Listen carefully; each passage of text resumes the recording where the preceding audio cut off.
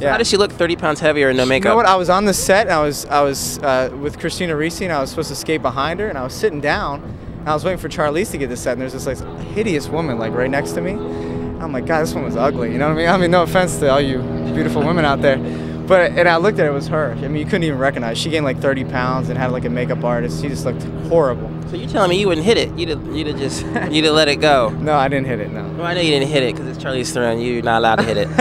But what I'm trying to say is that breach of contracts. That's a breach of a whole lot. That's a breach of your ass. You can't hit it with Charlize Theron.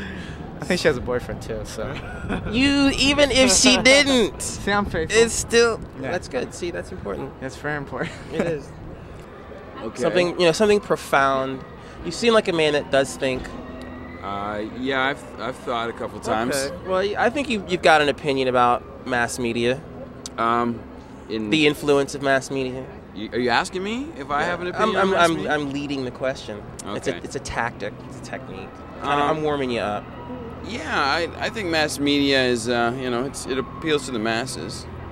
And so that's what I think about mass media. I'm more interested in all these cops down here and how they're just doing it. You can see it's like corralling cattle. And when you watch these stars going in there, you get to feel like you're witnessing royalty going by. You know, there's a lot of power here, I feel like. A lot of pomp and circumstance. Yeah, a little bit. Yeah. But in terms of mass media, I can't say, per se anything about that. I can't even make more of a comment on that. Now, ask me an easy question. Okay, name me the 5 pictures that are nominated for the Best Picture.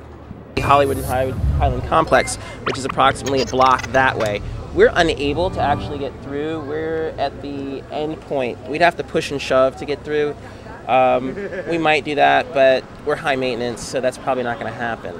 So he should have been nominated. I can't believe that he wasn't. This is terrible and it's an outrage, and I'm going home now.